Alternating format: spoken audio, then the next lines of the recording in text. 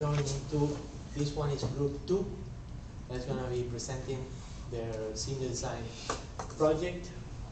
This will represent the last 2 semesters of work. Team 2, whenever you guys are ready, please start. Thank you. Hi guys, we're the Chop Bikes team, and this is our presentation on our unique portable mountain bike design.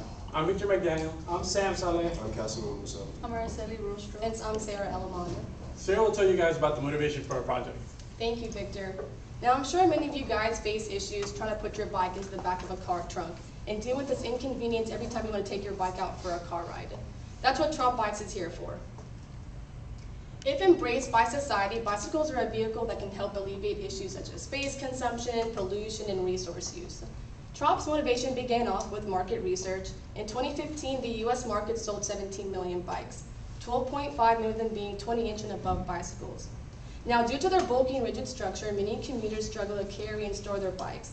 The idea of having a design that consumes a minimal amount of space and is convenient for daily usage is what motivated the Chop Bikes team of engineers to design a unique, separable mountain bicycle that can be easily assembled and disassembled without the need of tools. We also noticed a high market for bike carriers such as bike racks, soft cases, and hard cases. When considering our own design, we decided to include our own carrier for more portability. Now, this is Chop's main competitor, the Ritchie Breakaway bike. As you can see, the bike costs you over $3,000, and that does not include the carrier, which is an additional $300. These are existing portable systems in the market today, such as separable and foldable mechanisms. Now, here's a list of Chop Bikes' design and customer requirements. To ensure safety, we decided to include our own third party to witness the manufacturing process of Chop Bikes. The retail price is $582, considering the fact that it's high quality material and in the affordable range an average bike user would spend. The package carrier dimensions are 5.68 cubic feet, which fits accordingly with an average compact trunk size of 11.5 cubic feet. Now, the bike has 7 removable parts, which require 2 minutes to assemble and 2 minutes to disassemble.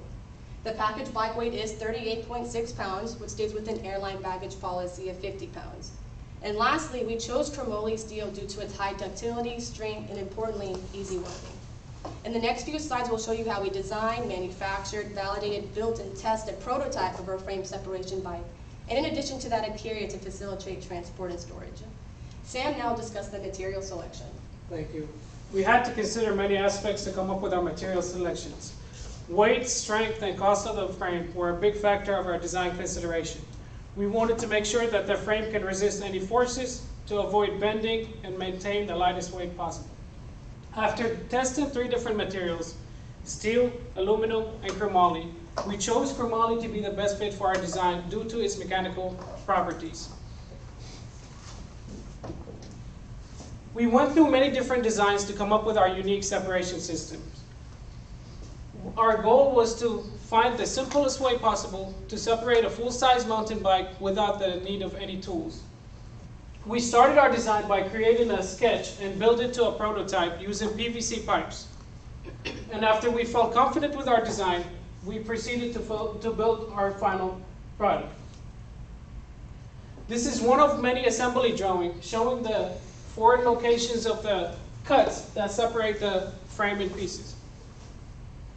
And this is one of many part drawings showing the welded tube that holds the frame together.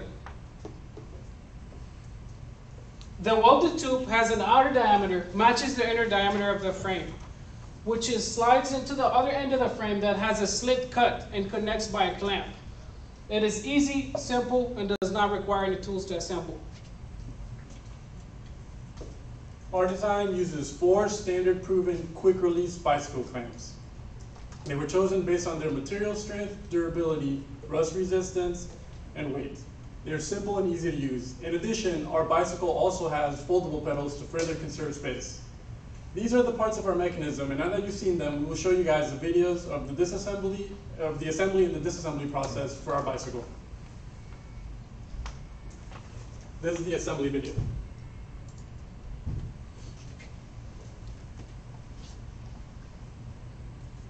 The actual time it takes him is about 1 minute and 30 seconds. Somebody without experience should take about 2 to 3 minutes to assemble the bicycle.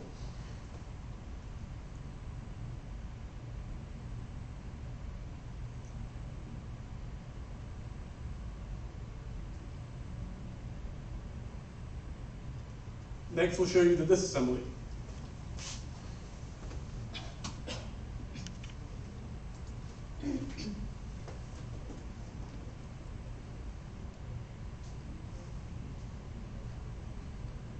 It also takes him 1 minute and 30 seconds to disassemble the bicycle.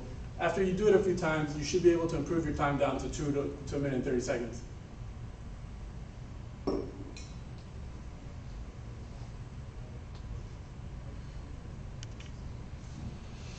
After disassembling the bicycle, we're left with all these pieces.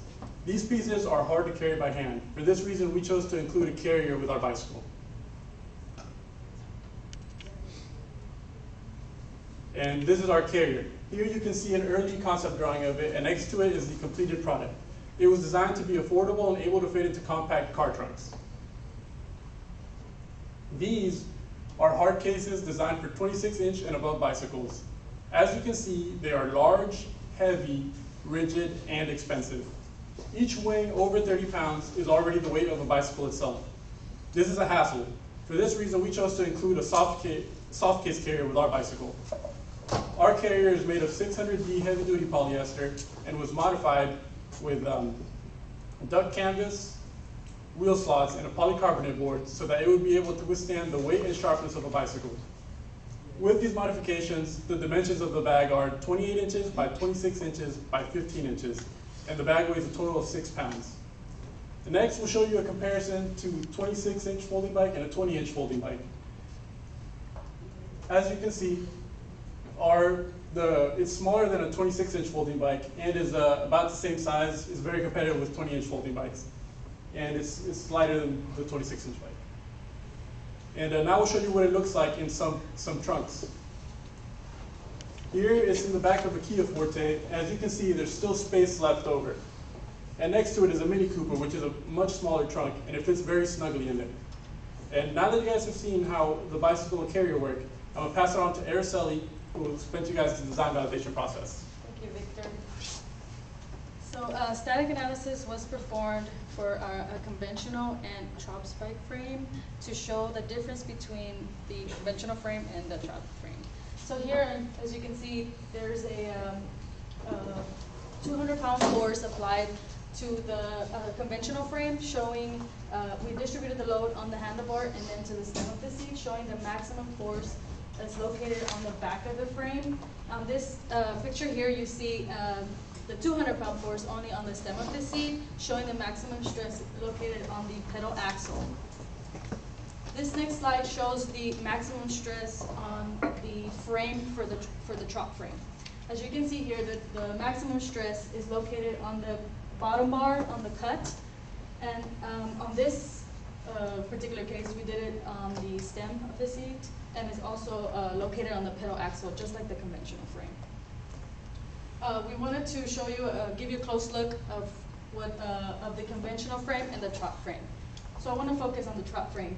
Here, we based on our results, we got a maximum von Mises stress of 48.29 megapascals. Since our materials yield strength for chromoly steel is 435 megapascals, we felt confident that it can hold our mechanism. So here, we wanted to show you also the mesh analysis we did on the frames. This shows the stress concentrations. And here, we just wanted to show that it'll depict an exaggeration of the displacement of the frame. So that's all this means.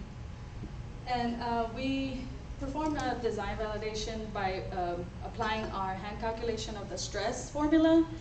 We did it on 2 different locations. On this picture you see here shows only on this area here, which we applied the formula and we got close to the same matching results as it is right here in this area, as you can see. I hope you guys can see that.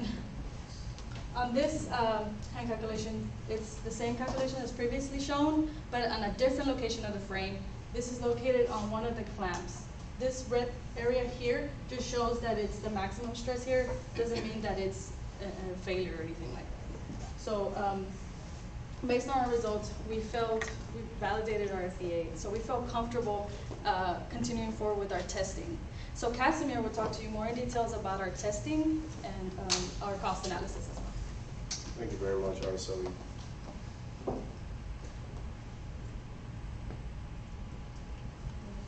Okay, so for the testing, we carried out multiple outdoor tests on the bike.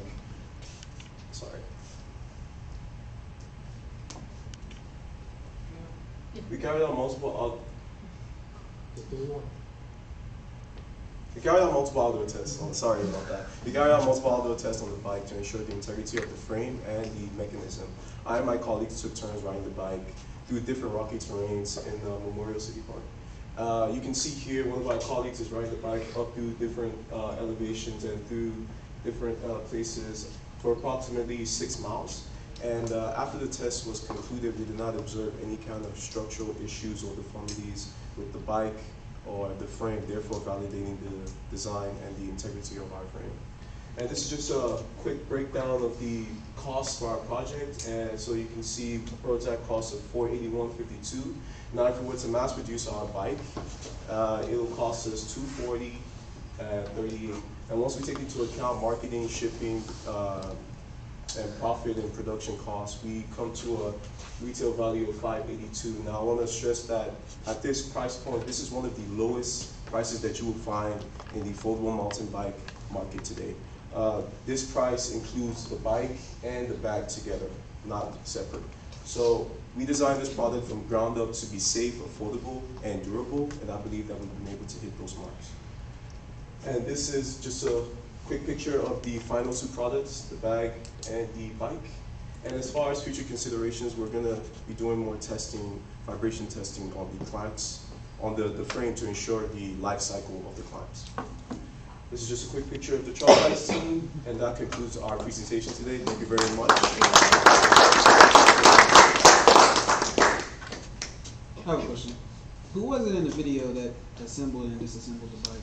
That was you? Yes, sir. So you can do it in 1 minute and a half? 1 minute and a half, and then this assemble takes about the same time, yeah. Is that the bike? Yes. Could I time you? Yeah. Go Put ahead. you on the clock. While he's doing that, did you guys take an existing bike and just chop it up? I mean, tell me about how it all came together. I mean, did you forge those parts yourself? And go. We modified an existing bike. And so we took it to a machine shop. But and we then connected this, so I need to disconnect that. we took it to a machine shop to make sure we got a straight cut and it wasn't like slanted or I need to take this one off. Do you have like a cutter or something? How'd you decide where you want to cut it? That was based on the FDA. So we tried different areas to make sure that the stresses will not affect the frame. So after multiple tests on the FDA, we decided that approximately 2 inches away, 1.5 inches away, that's the perfect spot to take. Well, next time. Can you hold it, please? Presentation has a knife in it. Any other questions? Tanya? Yes. As a customer buying this bike, what is my greatest fear? The clamps failing. The clamps failing. See, when you're trying to sell this to just a random person, the FAA is fine. That's all well and good. But there is one thing that when I was looking at your presentation, there was one thing I was hoping to see that I didn't see. What I would really like to see is a mechanical test. Like I'm always remembered to the example of when the famous elevator, like when they Otis elevators, when they were selling the first elevator, there was a great big presentation where the guy standing on the elevator would cut the cable and watch the safety mechanism go into effect and all this kind of stuff. So what I would like to see is, I would like to see you do a tensile test, one a solid bar and the other with the with your clamp system, and show that it is ideally stronger. If I was going to sell a bike like that, I would want my connection system to be stronger than just a solid bar. I would design it like that if possible. Or I would like to see both a bending test and a tension test. And so if you can show that to me, I'll have absolute confidence that this thing is strong enough? Because you can show me all the FBA you want, but I don't know what kind of assumptions are baked into your model. Show me a video or show me a picture.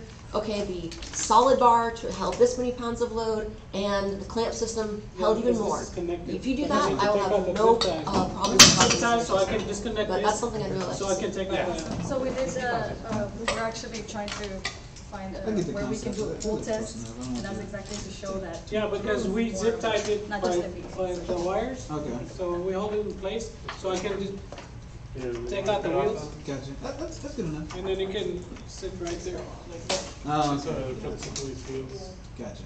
Yeah, the zip ties. But the zip ties is, Just stop me from doing that. I have a question. Yes. Well, I have two things to add. The first thing is that like one of the things that you need to consider when you're trying this bike is the element of safety, right? So in your pictures, when you were testing the bike, nobody was wearing a helmet.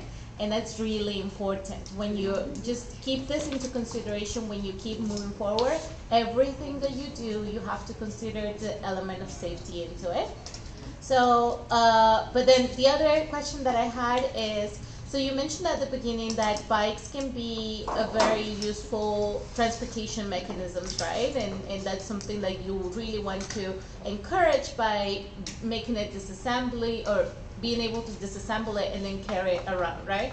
But it's about 40 pounds, right? When you put everything in the bag and With you want to. with the bag, it weighs Yes. 38 pounds. Without the bag, it weighs 32 pounds. Right. It's like still really Sure. on a bicycle. So, do you consider any other, I mean, I'm sure you consider it, but do you have any input as to how you can incorporate lighter materials? So then this could really be a bike that I can just put on my arm and then walk with it wherever I want to take it, or? So the reason we chose chromoly steel was because if we chose a steel frame, it was heavier than chromoly. Sure. So that's the reason we went with that particular material.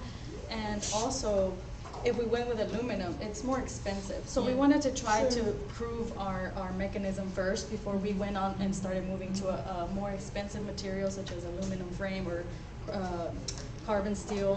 That's more expensive. But yes, of course, we did consider that, and we want to. Any other questions? Yes. What was your design load again? 200 pounds. Oh, no, the whole, No, the design load on your FBA. It was Yes. 200 pounds? Well, we 200 pounds, considered 100, 200, 300. Okay. What was your factor of safety?